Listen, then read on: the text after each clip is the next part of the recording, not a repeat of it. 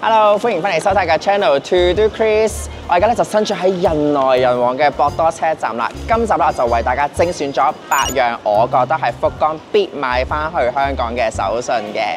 嚟博多其中一樣最好咧，就係你所有手信咧，基本上都可以喺博多站嘅地下街度一次過買晒嘅。我而家咧就教大家行一次我平時買手信嘅路線圖啦。翻到香港咧，仲會有一個試食大會嘅。如果你都想跟我一齊揾好嘢食嘅話，就記得 like、subscribe 同埋撳埋個鐘仔，然之後我哋就一齊出發啦！每次嚟到博多站都勁多人，佢又連住幾個商場，又有地下街，係咪手足無措，唔知點行好呢？其實想揾手信咧，好簡單，集中喺右手邊嘅博多阪急同埋左手邊嘅中央手信街就得㗎啦。我哋去咗阪急先啦。我哋第一站咧係首先去咗阪急百貨嘅 B1 嗰層先，因為 B1 呢一層咧全部都係賣手信啊，同埋日本嘅特色小食嘅。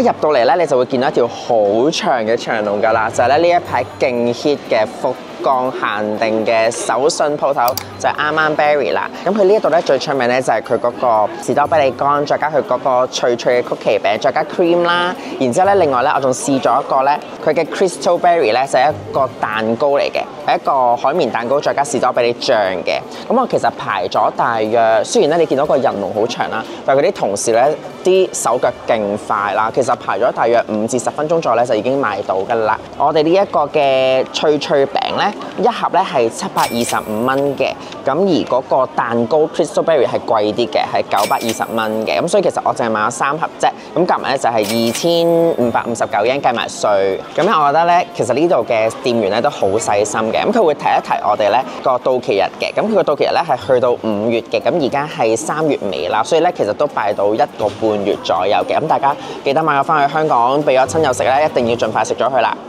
我哋訪問下呢兩位排隊中嘅師奶。Hello。請問點解你買咁多啊？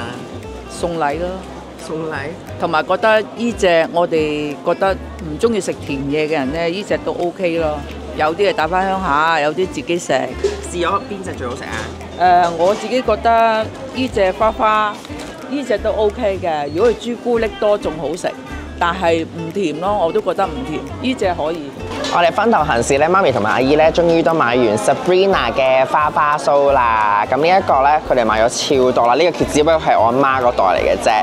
咁咧呢個 Sabrina 嘅花花酥咧，佢係好香牛油味啦，上面仲有什麼糖啦，中間仲會有 cream 同埋有呢個杏仁嘅。咁然之後咧，呢一個咧，如果係8個一袋裝唔使盒嘅話咧，其實係1250 yen 嘅啫。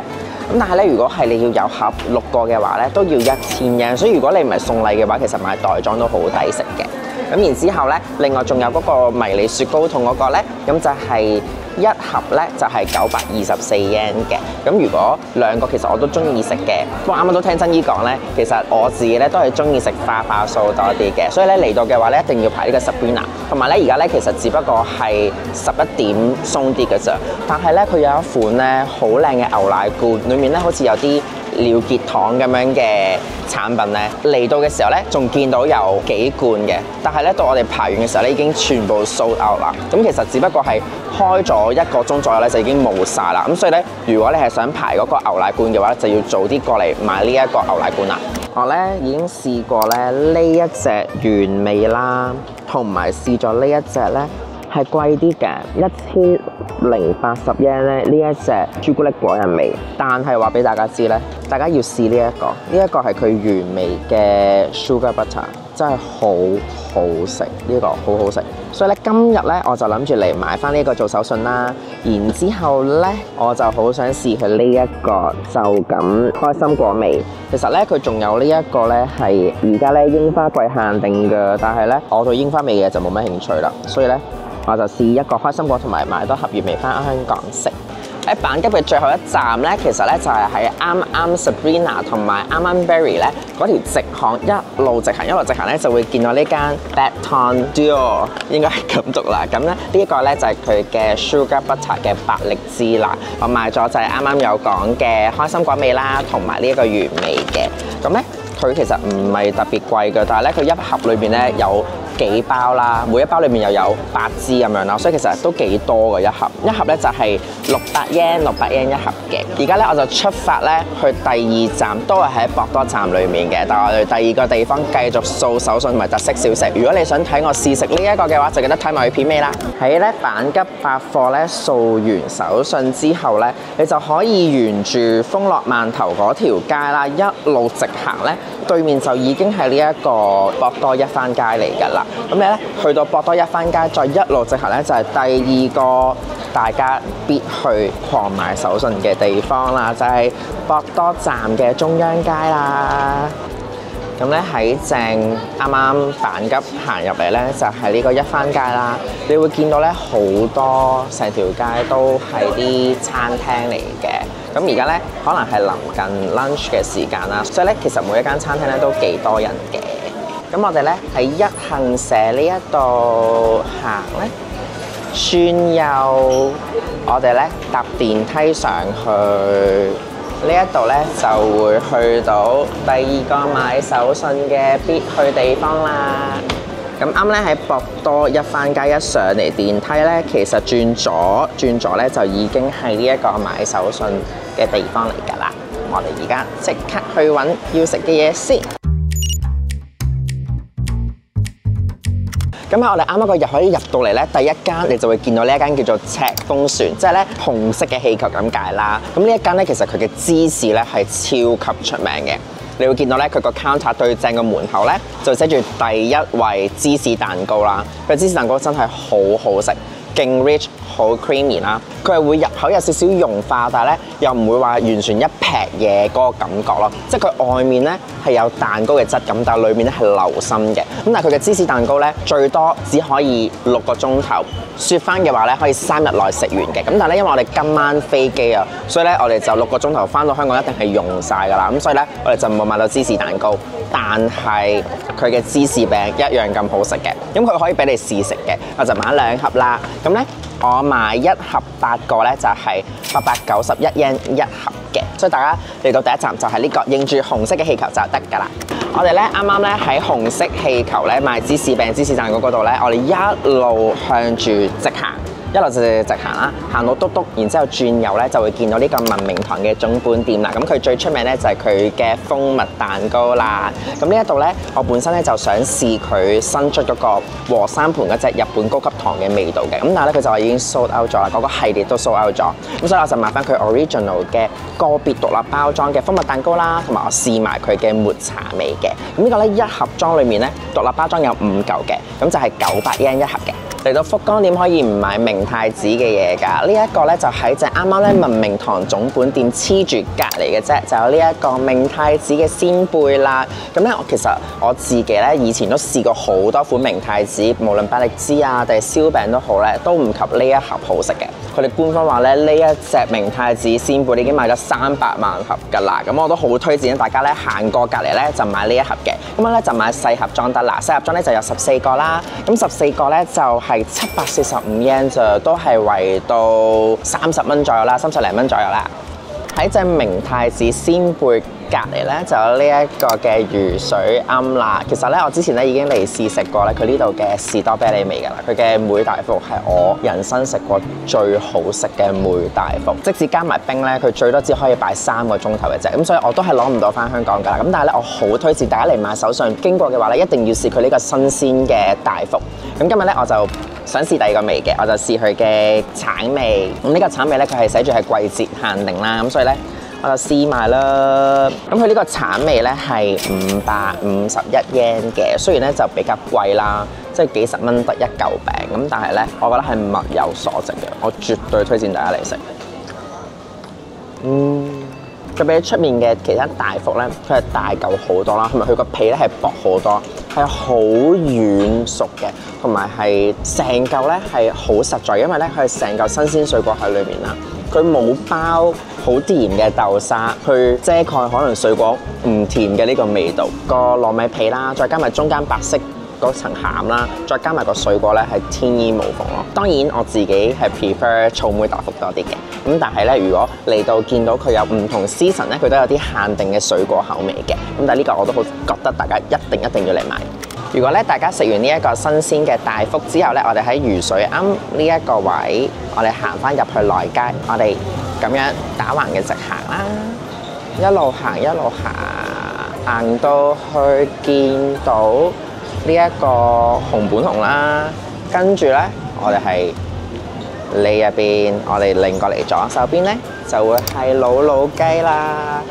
努努雞係我呢咁多年嚟咧，每一次去福岡都一定會買翻香港嘅超正嘅急凍炸雞，係凍食㗎，要嚟送酒咧超級好食。買咗4盒努努雞啦，咁其實咧佢有分大盒啦、中 size 啦，或者係淨雞皮嘅。咁淨雞皮我覺得太邪惡啦，所以咧我就買中盒嘅，我買咗4盒啦。咁每一盒中盒嘅努努雞咧就係1080 yen 嘅，咁就大約50零60蚊一盒啦。咁其實咧雖然佢係要急凍嘅，咁但係咧佢係可以放喺常溫咧最多7個鐘頭。咁然之後咧有效期咧係你攞翻去咧1個月內咧就要食咗佢㗎啦。翻到嚟香港啦，呢一啲咧全部都係我喺福岡買嘅手信嚟嘅，所以而家逐盒開出嚟同大家一齊試食啦。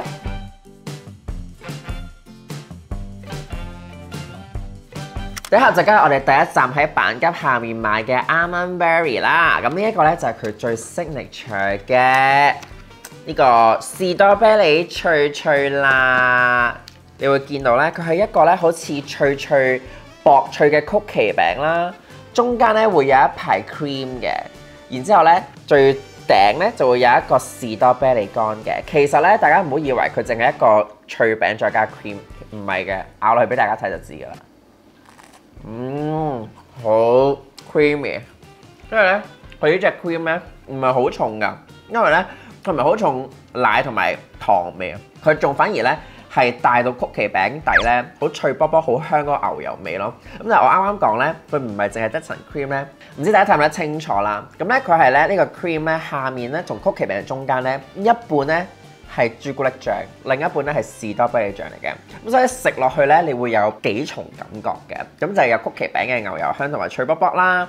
咁有上面白色 cream 嘅好奶味，好滑啦。咁仲會有少少食到咧士多啤梨同埋朱古力嘅味道嘅。加埋中間頂嘅呢個士多啤梨乾一齊食咧，完全係另一個層次。因為咧個士多啤梨乾咧，佢帶少少酸味啊，同成個餅底咧好夾，完全唔覺得漏咯，好好食。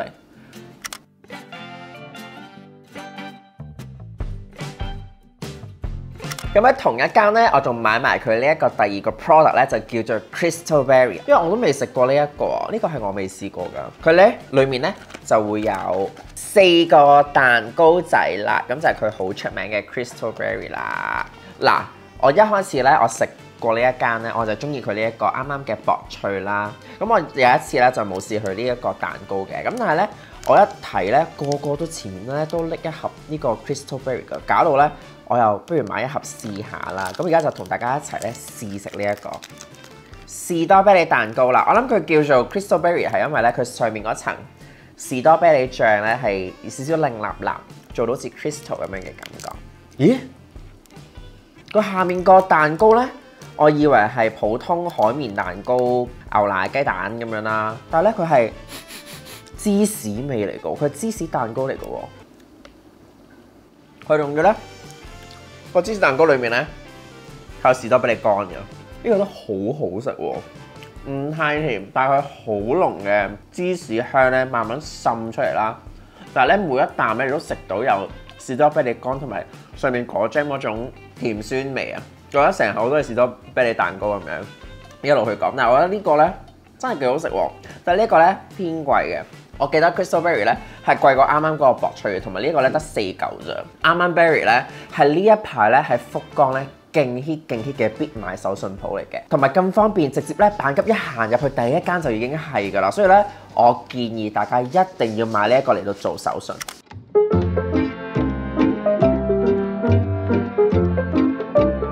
第二間咧就係啱 Amanberry 隔離嘅啫，超級排隊、超爆人氣店 Sabrina。咁佢個日文名咧我就唔識讀啦，但係咧我又係俾佢嘅包裝深深吸引咗啦。我本身咧我係真係冇試過呢一間嘅，咁跟住咧我見到咁多人排，佢條龍咧其實仲長過 Amanberry 㗎，係要排耐啲㗎。咁所以咧我見到好啦，咁又排埋一份啦。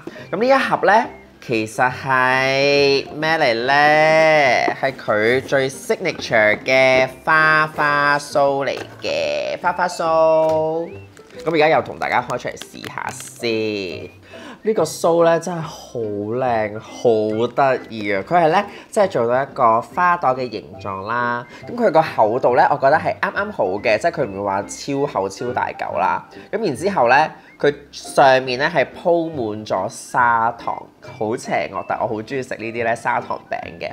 咁就咧少少令令地好靚啦。中間咧就係有一個好似 cream 咁樣嘅，我覺得佢係做到咧好滑好幼細啊！佢完全係咧個 cream 嘅面咧係極光滑啦，中間仲有粒我好中意嘅烤杏仁嘅，而家就試下啦。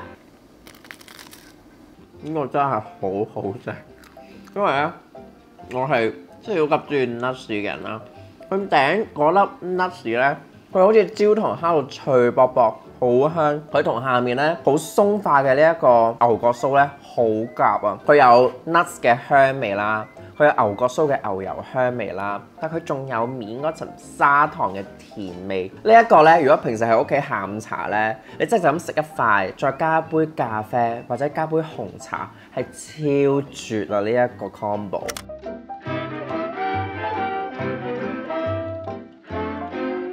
同埋間咧，仲有呢一個，我覺得咧佢呢啲包裝咧又係冇得頂嘅。咁呢個係咩嚟咧？呢個咧就係同一間嘅第二款 product 嚟嘅。噔噔，日本人嘅包裝咧真係不得之了，其實就係呢一個好似忌廉筒咁樣嘅零食啦。咁一盒裏面咧佢有兩隻味嘅，一個咧就係好似啡色咁樣嘅朱古力味啦，一個咧就係白色嘅。咁而家咧都同大家試下兩隻味嘅分別先。咁呢一隻忌廉筒咧望落去咧，佢嗰個餅咧其實似 Amanberry 嗰個曲奇餅底嘅，都係嗰啲好脆脆啊，跟住中間有 cream 嗰個設計嚟嘅。同埋咧，佢係有 nuts 喺度嘅，我中意嘅 nuts。佢有啲烤糖，即係焦糖烤過嘅味道啊！佢嗰個餅咧，我講錯咗，佢唔係同 Amanberry 個餅咧似啊，望落去個樣好似，但係佢係仲脆過 Amanberry 嘅，佢係直情係鬆化過一隻脆咯，呢個都好好食。同埋呢個咧好方便啊，一粒一粒咁樣咧，肯定好快食晒呢一盒。睇埋個白色先，個白色應該係白朱古力或者係牛奶味，牛奶白朱古力味。兩者比較嘅話咧，我中意啱啱啡黑色嗰個多啲，因為啡黑色嗰個咧香啲啊，嗰個 nuts 味香啲，同埋佢真係有烤過燶燶地嗰個味咧。咁如果我覺得離開排隊咧，唔好嘥啦，真係個個都係咁噶啦。花花餅咧買幾盒，呢一個忌廉筒咧又買幾盒，所以咧我哋都唔執輸嘅，兩款我哋都買晒啦。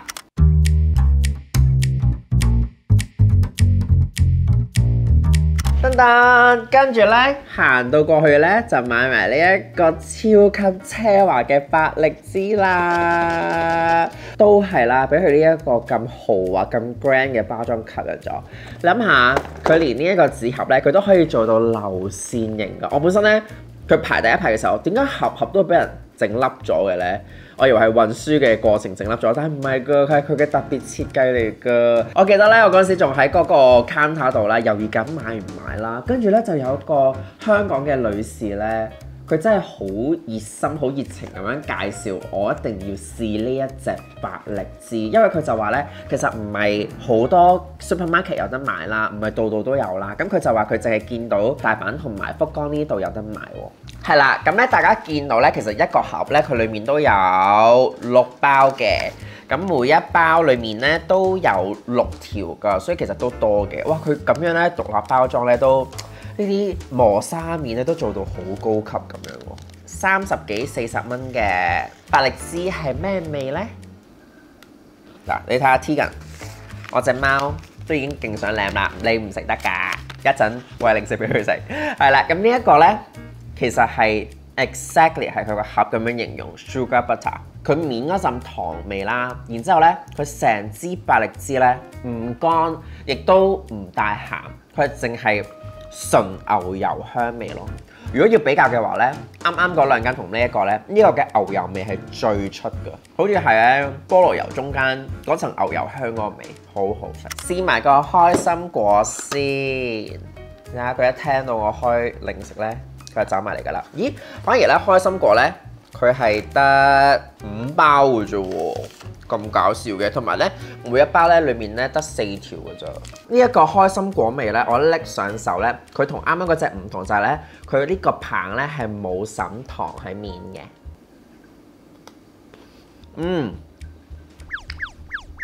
如果咧兩隻揀咧，一定係完美必勝。呢個咧完全冇特別，佢嗰個出面嗰層 coating 咧好甜，呢一隻咧就真係死甜嗰隻甜，同埋咧佢完全係冇乜咧開心果嘅香味，開心果味唔值得買。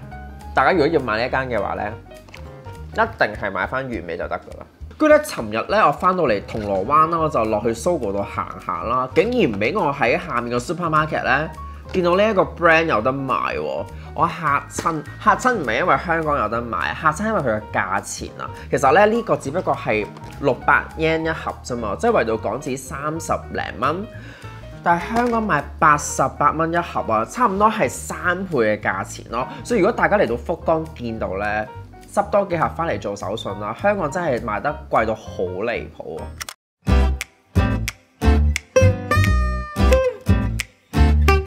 咁離開咗阪急咧，跟住我咁樣一路行到去呢個博多站嘅手信街咧，我哋第一站就去咗呢個紅色氣球咧嗰度去買呢個芝士餅啦。咁都係啦，其實我都仲係好掛住咧，我帶唔到翻香港嗰個好 creamy 嘅芝士蛋糕㗎。咁我咧就唯有買咗呢一個嘅芝士餅翻嚟慰藉下啦，噔噔。咁佢裡面咧就有1、2、3、4、5、6、7、8，係啦，裡面咧就有8塊嘅。我冇記錯咧，呢一個係我最細嗰個 size 嚟嘅。咁我好驚自己食唔晒啦，或者咧有陣時咧買太多送俾人咧，其實人哋擺到過期咧都食唔晒㗎。咁跟住咧呢一個試下啦，因為咧其實佢個樣咧就同大家好熟悉嘅白芝戀人啦，同埋咧而家係東京超 hit 嘅 New York Perfect Cheese 嗰個曲奇餅咧係好似嘅。大家見到咧佢呢個芝士餅嗰個曲奇咧，同白芝戀人唔同，白芝戀人嗰款咧係好 smooth 嘅，但係呢一個咧佢係做到好似烤芝士嗰種咧粒粒突突形狀嘅，同埋佢偏黃啲㗎。呢個咧，如果你問我，佢都算甜，但係咧佢嘅芝士香咧完全係 carry 晒成個感覺啊！佢裡面咧嗰種甜咧係牛奶甜，唔係死甜，唔係啱啱個百力滋嗰種死甜啦。咁加埋咧個餅有芝士香味啦，所以好好食。咁但係如果你問我，比起東京嗰隻 New York Perfect Cheese 咧嗰款咧，我印象中就係鹹香少少嘅。呢一個咧就偏牛奶味多啲嘅。其實咧佢個包裝都有寫，佢係呢個 Milky Cheese Cookie 嚟嘅，咁就唔係真係一個好鹹嘅芝士味啦。咁所以呢個咧就我覺得偏日式少少嘅，呢個好好食。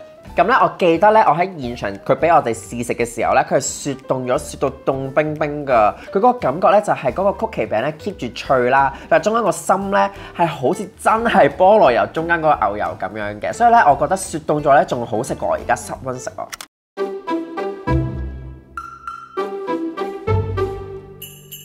跟住咧就到呢一個文明堂嘅蜂蜜蛋糕啦。蜂蜜蛋糕咧我不嬲都中意食嘅，無論係喺台灣好多年前啦，定係喺日本咧我都好中意食蜂蜜蛋糕嘅。哇，好大嚿啊，真係！噔噔，咁呢個咧就係一 pack 有5嚿版本啦。咁呢個咧係佢嘅signature原味嚟嘅。咁而綠色呢盒咧，大家睇就知道係抹茶味啦。咁我就試一個原味先啦。哇！佢都係逐個咧有呢個好似磨砂紙獨立包裝咁樣嘅，好香。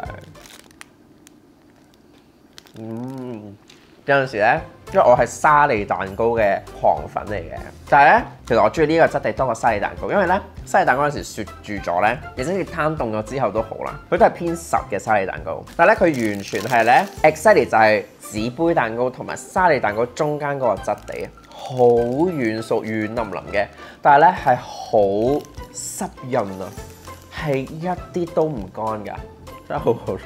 佢係淡淡嘅蜂蜜香，佢又唔係話好搶好甜嘅蜂蜜味嚟嘅，但係呢個味真係 exactly 我最中意嘅味。其實呢個紙食唔食嘅咧？有冇觀眾朋友話我俾我知？呢嚿紙係咪都可以食㗎？但係有陣時好驚咧，我就點都係搣嘅。試埋佢嘅抹茶味先，我見到個盒係寫住4月7號喎，咁所以其實佢嘅保質期咧係比較短㗎。大家咧記得咧，如果買翻嚟做手信咧，唔好拖啦，你真係要俾屋企人做手信嘅話咧，真係要盡早買翻嚟就拎俾屋企人食啦。因為呢啲咧應該係新鮮蛋糕咧，佢唔會 keep 到好耐㗎。抹茶味我就未試過啦。咁但係咧，我 expect 啊嚇，冇蜂蜜蛋糕咁甜，會有甘香味。希望聞落去又好似冇乜分別啫喎。大家可以揀原味，原味係永遠唔會出錯嘅。佢咧都冇出錯，但係咧佢完全冇乜抹茶香啊，即係佢冇嗰個甘香味啊。佢冇茶香味啊，好淡好淡，我好似食緊原味咁樣。我覺得大家唔使試抹茶味，直接買翻原味就夠啦。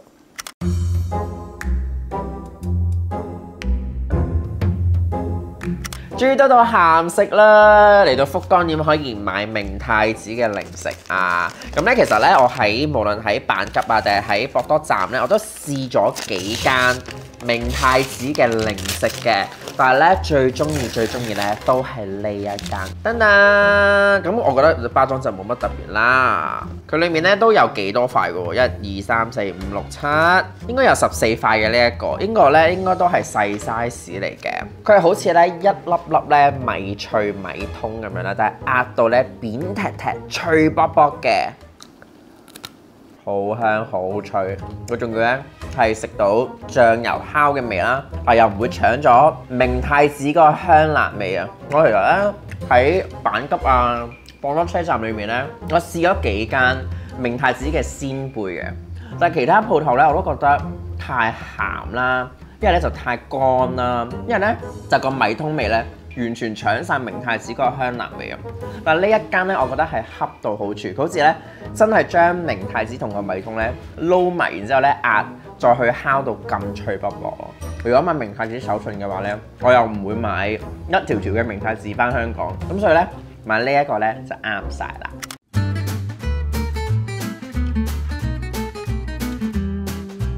壓軸登場就係我嘅最愛努努雞啦！我哋啱啱咧，其實點解要留到佢最後咧？因為咧，我哋拍攝嘅過程咧係要等佢咧解凍啊！因為咧，你係要喺個冰櫃度攞出嚟咧，解凍10分鐘之後食嘅。努努雞係一個好特別嘅存在，因為咧，想當年我做空少嘅時候咧，我哋喺飛去福岡啦。咁其實我哋係冇得留喺福岡嘅。咁但係咧，我哋有好多同事係會飛去福岡玩啦。咁我哋咧有個不明文規定嘅禮儀咧，就係咧，我哋如果搭翻自己公司嘅機咧，係會買手信上去俾同機嘅同事食嘅。咁然之後咧，有一次咧，我個同事就買咗呢一盒努努雞上飛機。哇！跟住咧，我派完餐好攰嘅時候咧，就開咗呢盒努努雞食啦，完全係震驚我嘅三觀，因為咧，我係未試過食急凍嘅雞，係好神奇嘅感覺嚟㗎。記憶嘅味道，佢係咧佈滿咗芝麻啦，仲係凍冰冰㗎。因為咧，我原本咧會覺得哇，急凍嘅雞點會好食㗎？肯定係硬骨骨唔好食啦。啊係啊，唔係㗎，我就係咧要食佢咧雪到凍晒啦，但係咧佢每一啖肉咧都好似咧染滿晒佢嗰個特別醬汁咁嘅。然之後咧咬落去咧係凍，但係咧唔知點解佢仲好似咧會有啲 juice 走出嚟㗎。好神奇嘅感覺，佢帶辣嘅，但未去到，因為咧我唔係好食到脆香雞同巴黎香雞嗰種辣嘅，佢係好鹹香日式醬油味道嘅辣。睇波啊，咁睇到凌晨啊，拎一盒出嚟慢慢嚼啊，飲翻2杯咧，冇得彈。我好記得當年咧，我買翻屋企，因為我媽咧竟然要嚟加料，即係要嚟做餸啦，整翻熱喎，兩回事。但千祈唔好學我阿媽嚇，大家記得一定要凍食，熱食咧係真係兩碼子，你食唔到努努雞個精髓。以上7款咧就係我極力推薦大家嚟到福岡咧必買翻香港嘅手信嚟嘅。睇完之後，你哋最想試邊一款咧？喺下面留言話俾我知啊！我咧就一定係呢一個努努雞㗎啦。今次呢條片我有晒購物攻略，有埋試食，大家冇理由再咁懶去到機場先至買手信，咁冇誠意啦！記得跟住我呢一條片去博多站度揾好嘢食啦！如果你去到博多站蕩失路嘅話咧，就記得不停翻睇我呢一條片，或者 follow 我 IG DM 問我都可以嘅。我哋下條片再見啦，拜拜！